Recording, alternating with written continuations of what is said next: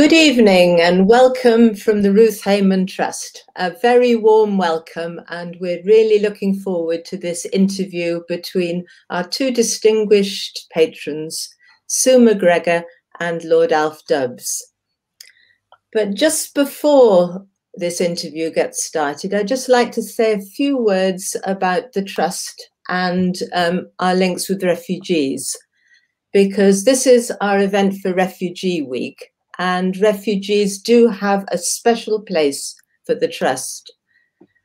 Ruth Hayman herself came here to seek sanctuary. She was a distinguished lawyer, and she defended many anti-apartheid activists. And she fled here from the regime to London. She set up English classes for people who'd come to settle here. I think they were mainly women at that time. And she was also one of the founder members of NATECLA, the National Association for Teachers of English and Community Languages. And it was in her name that the Ruth Hayman Trust, NATECLA set up the trust in her name. And that was in 1983, so we've been going quite some time. And certainly refugees are very important to us. Most of our grants are for education for refugees and asylum seekers. Now, last year we gave 201 awards for over £90,000. And of these, 167 were people coming here to seek sanctuary. So it was over 80% were refugees and asylum seekers. And they came from 52 different countries of the world. The highest number came from Syria, which is hardly surprising given what is happening in Syria at the moment. And we supported them on a range of courses from basic English right up until professional qualifications. And I'll just give a couple of examples. We supported 10 refugees from Syria to study ESOL, English, at West Lothian College in Scotland, because the Scottish government, for some reason, withdrew funding for Scottish national qualifications. So we were able to step in and fund the full amount in liaison with the college and a refugee organisation. So that was for basic English. And then on the other end of the spectrum, we supported 7 dentists for the exams they need to take to work here, which are incredibly expensive. They're in the £1,000, and £1,000 is our maximum award. So just to mention 2 dentists who we supported with £500 each in March. And that was what is hopefully on the final stage of their long journey to work here as dentists, for exams for the membership of the Faculty of Dental Surgeons. So it doesn't have to be a large amount. Even small amounts can make a real difference to refugees' lives.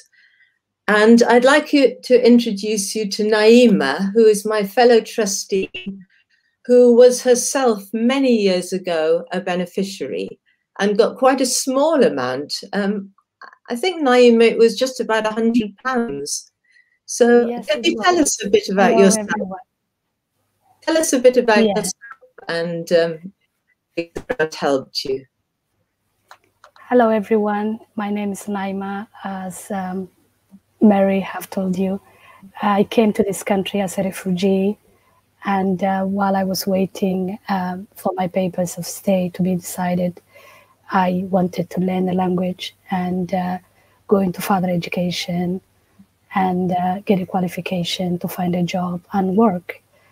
So I come from Somalia as a refugee, and that is the time when I was in a limbo situation and I couldn't work, where I come across the trust for help to apply for university, and I needed to do a test, IELTS test, which I couldn't afford at the time, and the trust paid £100 to do that test, to access university, which helped a lot.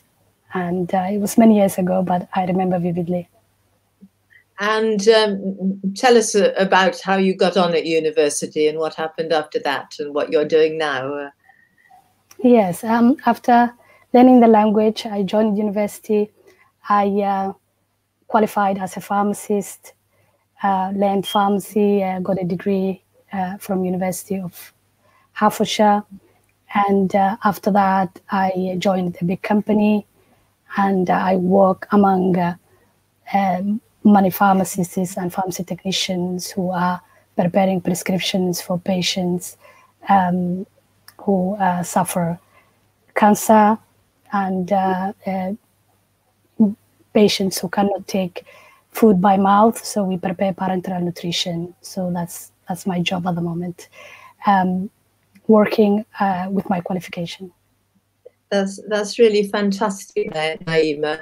And of course, you're also working as a voluntary trustee with the trust, which is terrific for us. And just to say that all the trustees, like Naima and me, we're all volunteers. We don't have any paid workers. So that means that we have very, very low overheads. I think it was about 99% of the money we raised went directly to applicants, which I think is really, really good. Fantastic. Okay, well, thank you, Naima. And I'm now going to pass over to Sue MacGregor and Lord Alf Dubs, who both need no introduction from me, but I will say just a couple of things. Sue MacGregor has actually been a patron of the Trust for over 20 years, which I think is absolutely amazing. And the number of times, Sue, that you've helped us, I think the last occasion was when we had an evening with Peter Hayne, Lord Peter Hayne, when you interviewed him. And that was before lockdown, in the days when we were able to actually meet in person. So Sue has had a very distinguished career, and I'm sure you all know about her fantastic career with the BBC. And Lord Alf Dubs is a more recent patron, and we were absolutely delighted when he agreed to become a patron. And this was just before lockdown, so we've never had the chance actually to meet in person, Lord Dubs. But let's hope that later in the year this might be possible. So I'll now hand over to you, Sue, and it's all yours. Oh, thank you very much for having me. Oh, yes, and thank you. I don't dare call you Alf immediately, Lord Dubs, but I think somebody has muted you. For once, we can't hear you, Lord Dubs. Well, first of all, you please call me Alf. Of course you dare. Is that all right? Preferably. Oh, yes. good. You may remember that I was lucky enough to interview you before a few years ago. I mean, I know you do about 100 interviews, per week, but you're such a good talker. What I'd like to do, if I may, Alf, is there'll be a lot of people seeing you for the first time, sort of live, as it were, possibly watching on their own screens. And what I'd like to do is, because it is such a fascinating story, your life, am I allowed to say that you were born in 1932, and mathematicians will work out that you're roughly 88? Is that still correct? You're allowed to say all these things. Yes, of course, it's correct. But what I'd like to ask or inform some people about who don't know what your childhood was like was you were born in Prague when it was still part of Czechoslovakia, I think, at that point. That's your right. father was Jewish, your mother, I think, was not, and you were 6 after the Nazis occupied Prague, and that must have been a really frightening time for you. And it did indeed end up with you taking part through your father, probably he must have arranged it, or your father and mother, that you went on this famous train, the Kindertransport, and managed to get out of Prague at the right time. Would you like to tell people what that was like for a 6-year-old boy? Well, yes, as far as best I can remember, because when the Germans occupied Prague in March 1939, my father, as you said, being Jewish, he left immediately. My mother tried to leave and was refused permission, so she then put me on a Kindertransport. The German occupation was very dramatic. As I've said to people before, we had to tear a picture of the Czech President Beneš, out of our school books, stick in a picture of Hitler. There were German soldiers all over the place. I don't think I can claim to have understood the significance of what was going on. I knew there were tensions, I knew there were anxieties. My father disappeared, but on the whole, I think at the age of 6, I was simply carried over by the what was happening without fully understanding it till some years later. Yeah, so and you weren't even with your parents at that point on the Kindertransport, were you? No. My father. I was very luckier than many, because my father had escaped, as I said, and he'd got to London, so he had somebody waiting for me, and my mother had to say goodbye to me, not knowing whether she would see me again. So to that extent, yes, I was on my own. I didn't know anybody. There were about 150 of us on this train.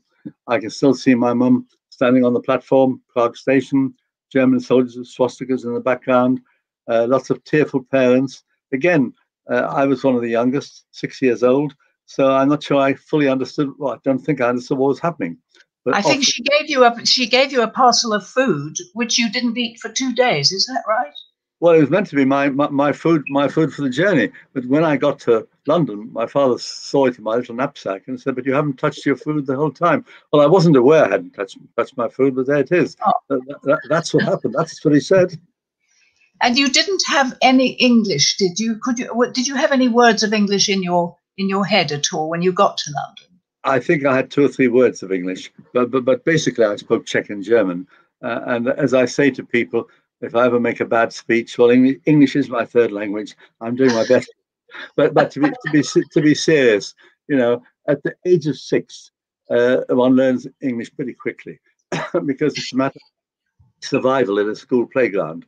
The older one gets, the more difficult it is. So to that extent, it was almost seamless by just learning English. I had a few hiccups on the way, but it didn't take me long. How long did it take you, though, really to feel that you were at home in Britain? Well, I don't know. I was probably regarded a bit odd at school, so I suppose I managed all right. I suppose I managed all right within about a year or 2. I think my mother. What happened was, because my mother escaped at the last minute. She arrived in England the day before the war started, and then my father died a few months later. So it was just my mum and me. And I think the problem of being in another country was much tougher for my mum, widowed, no job, no income, nothing. Was much tougher for her than for me, because I just went along with the flow at school. What was your ambition at that stage? Let's put you now as old as maybe about 10. And you were presumably at a good school and enjoying it by then, hopefully. Well, it was more precise. It's a bit more complicated than that. The Czech government had a boarding school for Czech child refugees in Britain. So my mum sent me to that, and that was at the age of 10. So in a sense, I was there with a lot of Czechs. Again, I was one of the youngest, with a lot of fellow Czechs. But yes. It kept my Czech going a bit, and I learned lots of useful things, and it was quite an interesting experience. And by the time you left school in your teens, did you go off to university immediately? And did you know what you wanted to be? Well, I was passionate. I then, from about the age of 12 or 13, I became passionately interested in politics, more than most of my contemporaries. And I think it was because I was puzzling as to why what had happened to me. And I think I was at that point, I was really trying to understand, what Hitler meant, Nazis and so on, and the significance of it all.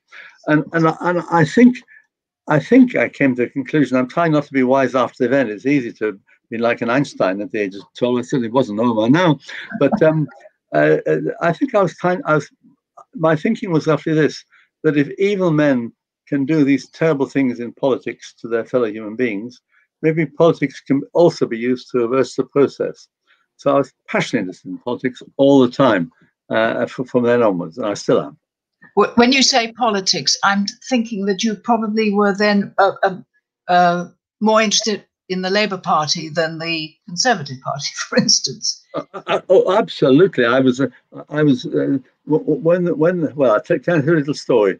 So my mum came the 1945 general election. We were living in Manchester, and I was following all the Labour candidates. They're all on posters and so on. And then my mum took me for a week to a boarding house near Blackpool, just for a week's holiday. Great, because she had a job by then. And because of the votes coming back from the soldiers in the Far East, they didn't start counting the votes at night. They started counting the votes in the morning. And it was 6 weeks after election day to allow for the ships to bring the ballot papers back from Burma and so on. The voting started one morning, and there was no television. So the BBC had a loudspeaker in the village, in the little town, and they were going to have a lunchtime announcement of the results. So the people in the boarding house said, well, go and have a look and tell us what's happening. So anyway, the lunchtime score, I remember something like Labour 130, Conservatives 20. So I went back very proudly to the boarding house and said, what's happening? And I said, Labour 120, the Conservatives 30 or something. And I heard a voice say, oh my God, it's the end of England. Well, it wasn't quite. Anyway, Blackpool sounds a nice place to be for somebody when you were that age, that young age. But were you then sort of keen to be a Labour MP? I mean, or was it too early for you to judge whether that would be good for you or not? Well, my ambition was to go to the London School of Economics, which I thought was a good place for Labour people to go as a university. And my ambition politically was to see if I could get onto a local council. I decided that being a refugee, English being my third language, what chance did I have of becoming an MP? And it stayed like that for some time. And then I happened to meet lots of Labour Party people, of course, and one of them said, go on, have a go for Parliament. So I did become a councillor, but I did have a go for Parliament, and eventually that worked. Well, that certainly did work, but were you conscious during this period, where people are still sometimes in Britain rather suspicious of foreigners? And I just wonder whether you felt that you were not quite yet part, a real sort of Brit, as it were, in these councils. I can give you two little stories about that. First of all, my mum had a terrible job finding jobs and things, and she was turned down for a job she'd done for 6 months, turned down, nobody applied again, and so on. And what happened then was she heard one of the interview panel say, after her second failed appointment, we're not giving a job to that bloody foreigner. My mother did sound much more Central European, or totally Central European, and she was so upset, and I shared that feeling. She was agonized because she didn't know what she was going to do. She couldn't stay in a job where she'd been turned down twice and so on. So I was on the other side of it. My first go at Parliament was for a seat I wasn't going to win, which was the cities of London and Westminster, which is after all the central constituency in London, with the House of Parliament sitting there and so on. And my Conservative opponent was Christopher Tugendhat. So we had the spectacle of a refugee from Vienna competing with a refugee from Prague. He won, and he went on to do great things, European Commission and so on. But the media never picked up that story. I was quite surprised. I know that's because in fact, you must have probably liked each other quite a lot because of that. We're in the Lords together, and there was one time he mentioned the fact that we'd competed, and I interrupted him to say in a loud voice, "Yes, but you won." people laughed, but yeah, we're quite friendly. And at what point was it close to that time at all? Did you become really interested? And because we want to talk quite a lot about this, if we have time for it, about what it's about, the whole purpose of this really is to try and make life better for refugee children now as then. When did you first see the possibility of being able to help refugee children. It wasn't that time, perhaps, but a little later on in your life. Well, yes, it was a bit later on. But when I got to the, well, I was quite keen. I was a local councillor, and I was quite keen that we should do more to support Uganda Asians and people like that. And go back to the 70s. That would have been. That's right. Yes, I was a councillor in Paddington in the 70s, and we actually, although it was a Conservative-run council, we actually had a majority of both parties were split on the issue. A majority saying we should give some housing to Uganda Asian families coming to Britain. So I was conscious of it then, and I was also conscious of race relations and all those issues. But I suppose then I got to the Commons, and there's one little story I'm going to tell you if I may. So yes, I was please. put on a small committee dealing with the British Nationality Act, public committee, or standing committee as it then was called, and so I thought there were 18 of us MPs, all parties, and here am I, a naturalised Brit, determining the future pattern of British citizenship. And I thought, what other country would give me that opportunity? I had to keep pinching myself that it was me there, or me asking Margaret Thatcher questions. I just couldn't believe it. However, I was then given, in my second term, I was then given a job on the front bench and on the Home Affairs team. And one of my responsibilities was immigration, refugees, and race relations. So I was involved from then on. Then I lost my seat after 8 years in the Commons, and eventually I became chief executive of the Refugee Council. So that was for 8 years I was doing that. Yes, and what sort of refugees were they at that point in your life? Well, the most dramatic ones was when the British government agreed to take several thousand Bosnians from those horrible Serb concentration camps, as I call them, towards the end of the Bosnian War. And we and the the Refugee Council and the Red Cross were jointly asked by the Home Office to provide emergency accommodation, reception centres, and so on. But the previous refugees, there'd been quite a lot of Vietnamese, had still been coming and were still coming. And so those are the countries, and then, of course there have been some Hungarians some years earlier, but the Refugee Council were involved in those. And of course people were escaping from persecution in other parts of the world, from parts of Africa and so on. And were their children prominent amongst these? They must have been. Did parents at that point, say the ones from Central Africa, did they actually bring their children with them? Were they allowed to? Well, some of the children even came on their own. Already at that point, they were flown in, and we were busy trying to find, families and support and so on for them. So even then, it was quite an issue. I should mention that Nicky Winton, the man who organised the Kindertransport from Prague, who I got to know very well, he died about 3 years ago. Great man. Well, I would say he's a great man. He saved my life. Yes, tell us how he saved your life. He saved my life because he organised the Kindertransport, and without the Kindertransport, I don't think I'd have survived the Holocaust. So it was straightforward. And he said to me on one occasion, "Can we not do something about the refugee children that are coming here from parts of Africa?" And I said, "That's a good point. Maybe I think we should." Anyway, to cut a long story short, I then lost my seat. I was the Refugee Council for some years, and then I was put in the Lords. And that's where my campaigning on child refugees actually got a new lease of life.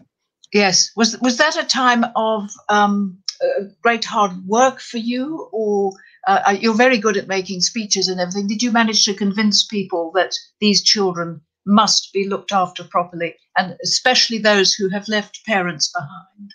Well, the story, very briefly, was this: that we discovered, it was 2016, just after the terrible events in Syria, and we learned that there were 95,000 unaccompanied child refugees somewhere in Europe, particularly in 95,000. 95,000, according to Save the Children, and they were in northern France, in the jungle in Calais, in Italy, and in Greece. And actually, what was even more shocking was we learned from Interpol, the police body, that 10,000 of these children had just simply disappeared. Well, if one child disappears in Britain, we all go hunting and searching, and it's a disaster. But not 10,000 children. Anyway, to cut a long story short, I moved an amendment to an immigration bill that happened to be going through the Lords to say that we should take 3,000 of the refugees that were in Europe. A very small number. But I was trying to 3,000 for Great Britain, is that right? 3,000 for this country, yes. Yeah. Was that resisted by some people? Well, it was resisted by the government. Theresa May was Home Secretary, and the government didn't want it to happen. And I was being, I mean, Theresa May as Home Secretary asked me to go and see her and asked me to withdraw the amendment. This was before the Lords voted on it. And I said, why should I? And she said, well, if these children come, others will follow. And I said, but this is shocking. I said to her, you know, we can't turn our backs on children sleeping in the jungle, what was in the jungle in Calais, sleeping on streets, vulnerable to traffickers, to criminality, to prostitution. We just can't turn our back on them. So we parted company. And in parliamentary terms, it passed the Lords with a big majority. It got the Commons where it was slightly defeated. Went back to Lords with a bigger majority, although we had to drop the 3,000 figure for technical parliamentary gobbledygook reasons. Anyway. But a lot of these children then did actually were allowed to stay in Britain. Well, then what? Yes, but could I just, as one step before that, what happened was that in the course of this parliamentary toing and froing with my bill, with my amendment, British public opinion suddenly woke up to what was happening. I think it was pictures of people drowning in the Mediterranean. It was a Syrian boy called Alan Kurdi drowned on the Mediterranean beach, and people woke up to this. And I think public opinion suddenly took over, and public opinion said these children should come. And they brought pressure to bear on government supporting MPs. I've always made this cross-party. I've never made this the property of one political party, but government supporting MPs came under pressure. So Theresa May asked me to see her again. She was still Home Secretary, and said the government proposed to accept the amendment. And they did. In a somewhat niggardly manner, they accepted the amendment, but they kept the numbers small. And Theresa May, did she ever sort of renege on that at all? Well, no. I mean, what she said was, or what the government then said was, that they're going to limit the number to, remember the original amendment was 3,000. We had to drop the figure, but the government told me they'd accept the letter and spirit of my amendment. And then what happened was that the government said very arbitrarily, we can only take 480. And I said, why? And they said, because local authorities cannot find any more foster families to take more than the 480. Well, I'm afraid I could only disprove that, because I know from work we've done that the local authorities were willing and able to find more foster families to take the children. So that was just a negative thing. And the second arm to this was, of course, family reunion. That apart from my amendment, which was for children that didn't have family here, there was also a provision in the Dublin Treaty, an EU treaty, that we should take children. A child in an EU country could apply to join relatives in another EU country. So a Syrian boy in France could apply to join a family in, say, Birmingham. Was it your opinion then that most of the children who did come through, and it was always interesting that the Lords were more liberal about this, I think, than the Commons. Did any of them actually not find that they had parents at all to welcome them? I mean, were some of them absolutely lost and left? The 480 that came under my First Amendment were specifically children that did not have family in Britain, so you had to rely on councils to look after them. Well, the model was in the main that local authorities would find foster families. They had to be qualified. You know, we had to protect children as well. So the potential foster families, if they hadn't already been vetted, had to be vetted. But having said that, they would then foster the children and provide them with home, love, affection, and then a chance to go on with education. And did that work on the whole? I mean, did some of the children run away, perhaps? Well, on the whole, it worked. Of course, there were problems. Look, there was a Syrian boy who said to me once, he saw his father blown up in front of him by a bomb in Aleppo or Damascus. When one has been through that, when one has gone through these terribly frightening long journeys, perhaps 6 months or longer, one has lived in a terrible camp, or was left of a camp in Calais or on the Greek islands, people are going to be shocked and traumatized, terribly shocked and traumatized. So of course there will be difficulties. And one of my other campaigns is actually to provide better mental health support for children who may not need it, but they may, and it should be available. Is it available sort of largely now, or better than it was? It's patchy. In some areas it's quite good, in some areas it is patchy. And of course, you know, children don't want to be museum pieces either. We can't say you must have a mental health problem because of what you've been through. That's entirely the wrong thing. There was a survey we did, and one survey boy said, "Don't treat me like a mental health case. I want to sing and dance and play football." You know, so Yes. And indeed, the ambition has to be, or the aim has to be, to normalize life for these young people as much as possible, to normalize them, to enable them to, as it were, behave like other children of their age, to help them get over their terrible experiences. Can you distinguish between refugees and migrants? People often ask, what is a migrant and how is that person different from a refugee? Oh, well, okay. You've opened up a big issue there. Look, a refugee is someone who has fled for safety in another country because of a fear of violence, torture, persecution, and possibly death. So there are people fleeing for safety, and they should be protected by United Nations, the 1951 Geneva Convention. A migrant is somebody who wants to move to another country. It's not unworthy to want to move to another country, but it doesn't give you that human rights protection. It is simply whether the country you want to move to is willing to take you and whether you can qualify with their requirements and so on. So migrants are people who flee for safety. They're vulnerable, they've had terrible experiences, and they're covered by international convention. The difficulty is determining who qualifies, because they come here and they may say, look, I've had a terrible experience. And then it's the job of the authorities here. Hopefully they do it fairly, but there are all sorts of hiccups in this, of determining whether they have a well-founded fear of persecution or not. And there are quite a few arguments about that. I know you feel passionately that the right to seek asylum is a fundamental human right, but there are, of course, lots of people who don't feel that way, and we may get some questions about that afterwards. But how hopeful are you that people will become more sympathetic towards the terrible journeys that some of these families, and particularly the children with them, have taken to get here? Well, I think my feeling is that if we tell people in this country what it is that these young people have gone through, the terrible experiences, I quoted the boy in Aleppo, the fear, dangerous journeys, victims of trafficking and so on. And I think people in this country will become or are sympathetic if the message is explained, if the story is explained to them. Of course, there's some who are not happy and they oppose it. But insofar as they understand, they do. On the other hand, there have been ups and downs in this. I'm afraid the Brexit referendum did turn the clock back. I was going to ask you whether that made a difference, actually, to things. Well, I fear it did, because I think it caused tensions, it caused conflict, and it made some people, refugees who are here, fearful because they were being told by their former neighbours to get out of the country. And I know stories that happened. I find that deeply shocking. So we've got to work our way, get over that again, and make sure that people who get here, we give them the feeling that they're welcome. They should be welcome, and they have certain rights in life, but they should be welcome, and they're entitled to education and love and affection. What more basic things should young people have than that? Do you think Great Britain has more unaccompanied children still than any other country in Europe?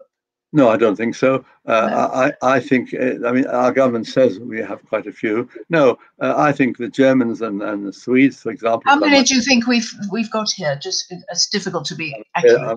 I don't know the exact number, but I've got somewhere between 3,000 and 5,000. I mean, they must be, you know, maybe more. I hope it's more than that. But it's certainly, the numbers are not large. And look, all I'm arguing, and I've been arguing all along, is that we should take our share. I'm not saying we can take them all, by no means, but I think we should take our share along with other European countries. And that was the aim of my amendment, was the 3,000 figure then. And it's still my aim that we should take our share and be sensitive to children who have some links to this country, particularly those who've got some family here. What's more basic a human right than to find safety with members of one's family? So you're obviously still a keen sort of warrior about this subject. Well, I try and be. I mean, there are many voluntary organisations such as yours who such as ours, when I say yours, ours, the Ruth Hayman Trust, but others, like Safe Passage and so on, who have a high level of commitment. There are some wonderful, I mean, we heard at the beginning, the Ruth Hayman Trust is run by volunteers, and there's some wonderful volunteers working with refugees in this country, like the Ruth Hayman Trust. There are some wonderful volunteers working in what's left of the jungle in Calais or on the Greek islands. So there are a lot of young people from this country who work with and for to support their vulnerable fellow human beings. And these people won't let me stop any more than I want to stop. Oh. Well, now, in a moment, it would be nice to field some questions from people who we can't see, but who are interested in this subject and who will have been listening with great interest to what you said. Steve, have you got some questions to give us? Hello? This is a question from Judith. Steve is our engineer, our very clever engineer, and and this is a question from Judith, who's been listening. Please ask Alf how he became involved with the Ruth Hayman Trust in particular. Well, of course, I knew about the good work you're doing for quite a long time, but I think you invited me to become more associated with the Trust. It was a lovely invitation. I felt very honored and privileged to be asked, and I was delighted to accept. So, you know, that's the way of locking politicians into something. But no, if an organization does such good work as the Ruth Hayman Trust does, I couldn't do less than just agree when you invite me to join you. So that's what happens, straightforward. Okay. Any more questions coming up? From Victoria, here's one, which Steve has gathered for you, Alf. From Victoria, if you could speak to your 6-year-old self, this is an interesting question, what would you tell him?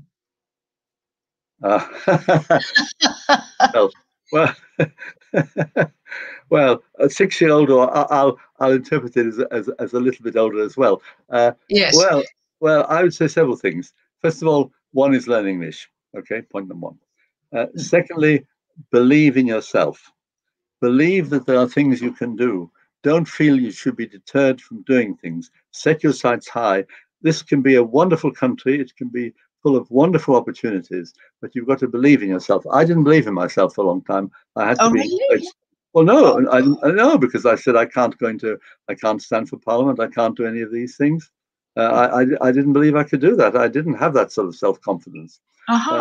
So I was not at all self-confident when I was younger. I may not be now, but I certainly wasn't then. And so I'd say to a young refugee, believe in yourself, set your sights high, believe that you can do things, and persevere. And with a little bit of luck, persevere, and doors in this country, I hope, will be open to you.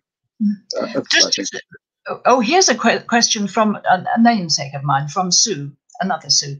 What do you think, Alf, about the government's new plan for immigration? I think that's the one that was featured in the Queen's speech this year.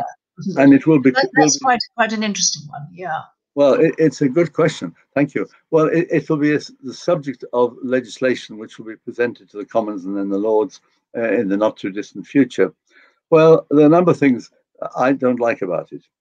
For one thing, and I'm very nervous about it, the government is saying that your acceptability as a refugee depends upon whether you have come legally or not legally.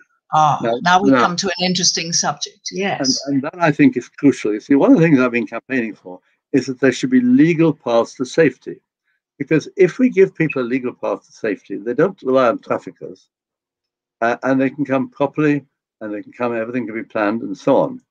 If there are no legal paths to safety, then young people do what we would do in their position, which is if we have, particularly our family here or other reasons, other connection with this country, we get on the back of an unsafe dinghy. It must be desperate for people to risk their lives in that way, but clearly the desperation is a sign of how much they want to be able to do it. So one of my criticisms of the government's document is that they are closing down on legal paths to safety. They say you've got to come from Jordan. It's worthwhile coming from Jordan or Lebanon or Turkey, that's fine. But to close the door on the hundreds, if not thousands, of refugees, particularly children who are in Europe at the moment, to close the door on them and say you can't come to Britain, because it's supposed to stop trafficking. Well, I'm afraid it won't stop trafficking. It's a field day for traffickers. If the government close the door, allowing a legal path, then if there are no legal paths, the traffickers have a field day. Yes, that sort of does make sense to me. But most people, I would guess, who just casually heard somebody like your good self saying, it doesn't matter whether they take a legal or an illegal route to come into Britain, sounds a bit sort of, not quite right. Well, you understand that some people would, I understand why you say that the illegal things just aren't really what they need. Well, I prefer to call it irregular rather than illegal, because illegal, to call a human being illegal is not very nice either. Irregular, yes, is a better word. But look, I know. Unfortunately, that was the word used, wasn't it? Yeah, unfortunately, it is the word used, but I just try and make it clear. The dilemma for people is that they've come halfway across the world, some of them, and they want to find safety in this country. It's only a small number. Most of them stay in France and Germany and so on, but they want to find safety. And I would like as many as possible to come legally, to come regularly, to come in a planned way, so that they don't risk their lives and the traffickers don't have a field day. That surely is the most humane and sensible way for them to come here. And the government's proposal is to close that particular. It does sound, yeah. So things haven't really improved lately in terms of how easy it is for people to get to this country, or perhaps I should reverse the phrase and say how difficult it is for people and their children to get here. They've got worse because the government is trying to close these routes, and the government have also so far closed the route of family reunion, the one that used to exist under the European Union, which stopped at the end of December, which they have not reopened. So that a refugee child in say Calais, who's got to Calais, who's got an uncle in Birmingham, can't get here anymore. And again, we're pushing the government on that one. Can I ask you, or bring forward the questions that have been asked by Tash, who says, I think Tash must be female, but forgive me if you're not, Tash. In your amazing journey and career, who has inspired you most? Well, I've got a double answer to that. Clearly, Nicholas Winton, who organized the Kindertransport from Prague and saved 669 lives, must be on my list. But I tell you who inspired me most. It's the volunteers, as I mentioned earlier. It's the volunteers from in this country or from this country who work with refugees, whether they're volunteers for the Ruth Hayman Trust or whether they're volunteers for an organization like Safe Passage or Care for Calais. The volunteers, young people who are doing this for their fellow human beings, whether they're doing it in towns and cities in this country or they're doing it in refugee camps or what's left of refugee camps in Greece and France. They're the people I think that I feel whenever I've met them, I feel both inspired and humbled that there are people willing to do so much for their fellow human beings. And I think that's terrific. And they should get all the public praise they can get, because we tend to forget about them. Oh, well, I absolutely agree with you. I do. And, we know that the Ruth Hayman Trust relies entirely, as Mary told us, pretty much entirely on people who do it as volunteers. My latest meeting with volunteers who did a great job was the people who vaccinated me in January and March. I mean, they were under the supervision of doctors, but they come into, there were hundreds of people wanting almost a panic of people coming into this particular place near where I live. But could I add to answer the question? Of course, the third people are the refugees themselves. I find some of them such impressive young people. Yes. Committed to getting education, to working. And some of them said, we want to give back to this country whatever we can. People who are absolutely terrific. So there are three lots of people: the volunteers, Nicholas Winton, the volunteers, and the refugees themselves. They're the three lots that have really impressed me. Well, here's another question for you, which is from Meg. What helped you, Lord Dubs, to believe in yourself? Well, we sort of skated around that a little earlier, didn't we? But I feel I'm on a psychiatrist's couch here. Well, look, you know, my mother didn't know much about this country. You know, she struggled to get a job and keep things going. I was lucky that I had her after my father died when I was 7. I suppose, where does one get self-confidence from? Well, it took me a long time. I had to work at it. I suppose friends did. People who encouraged me, you know, teachers at school, friends who encouraged me, and said, just keep going, don't hold yourself back.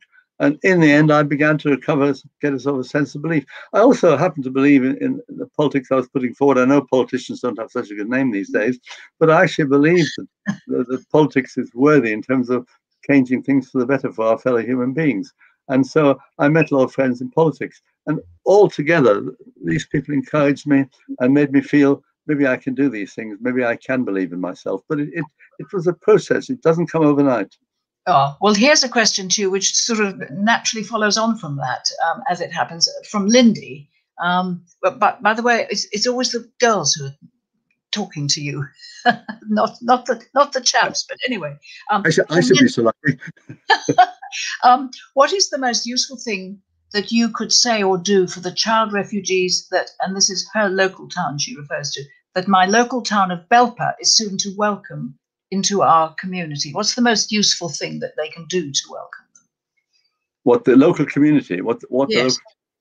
The local community in Belper, child refugees in her local community. Well, first of all, take them to heart, help them to feel part of the local community, not different, but part of the local community, whether the path is through sport or through some leisure activity, learning language and so on. Make them feel part of it. Make them feel and help them to feel that they belong. Look, you know, that could include anything from sort of sewing to playing sports or painting, or even helping others needing help yourself. Yes. Absolutely, all of that. Anything that makes you contribute to the local community, and doing it with other people in the local community. So you're doing it all together as refugees helping. I think these are the important things. You know, what we try and do is to normalize life for refugees. I know it sounds a terrible word, normalize, but to make it's all right. We're used to it. It is a terrible word, probably.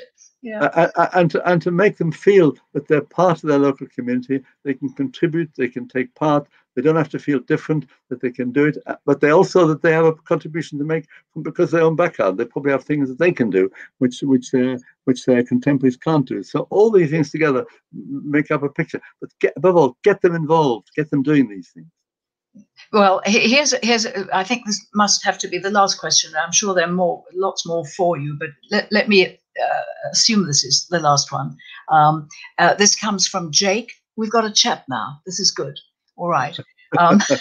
Could you, Alf, name some individuals who came to the UK as a refugee and have since made great contributions to the UK? And modestly, you will leave yourself aside, perhaps. Oh God! Oh, there's a long. I can't say how. There's a long list of people. I think the main problem is that I was one of the youngest, and so most of them are older, and they're not always around. But there's some refugees who've campaigned hard for their fellow refugees.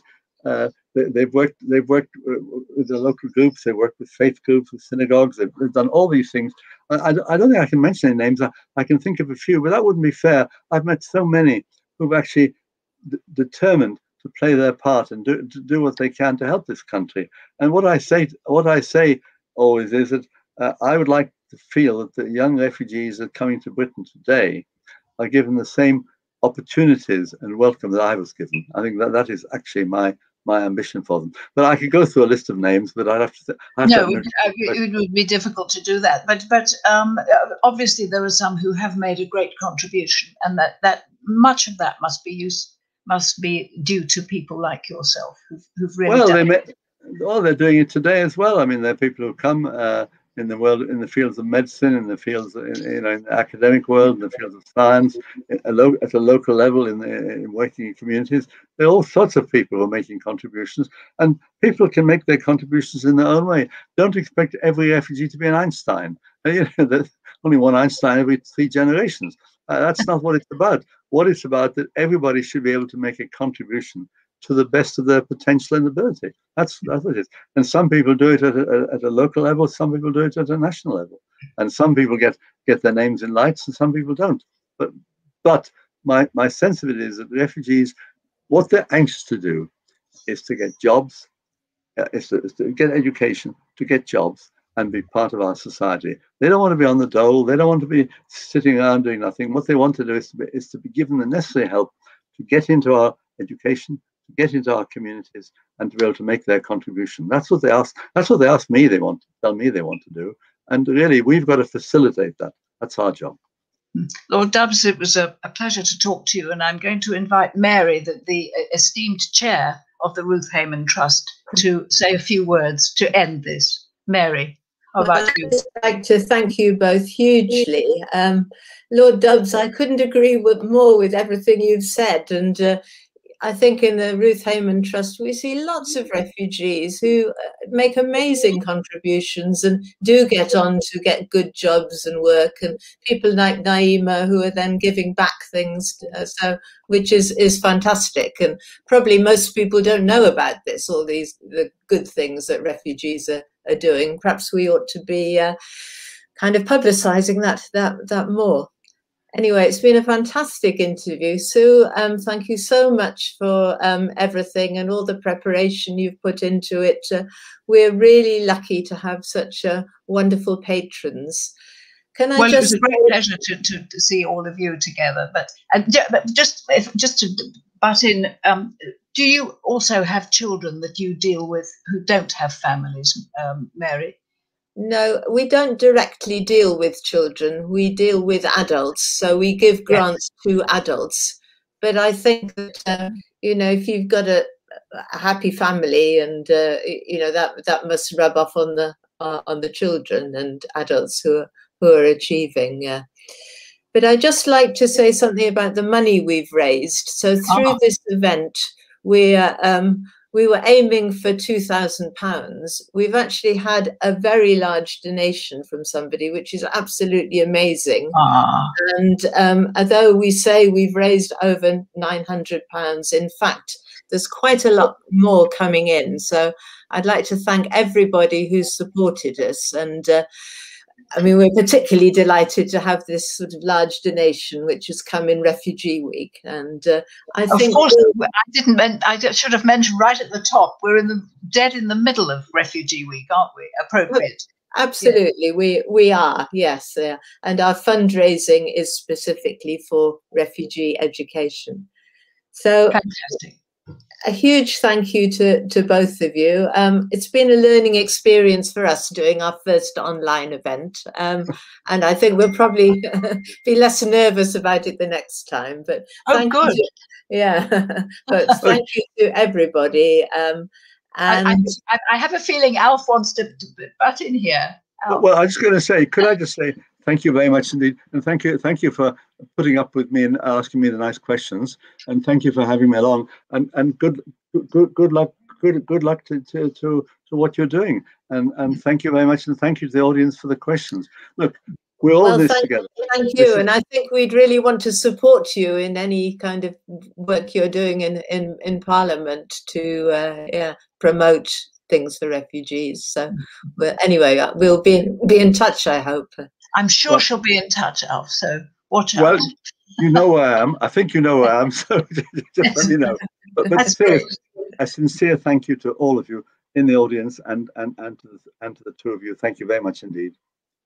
Thank you very much, and goodbye, everybody. Oh, I know one thing I was going to say, which I'm awfully sorry I forgot, is that if there's anyone in the audience who would like to join us, follow us on Facebook or social media, or get our newsletters, please get in touch with us. And our email info@ruthhaymantrust.org.uk.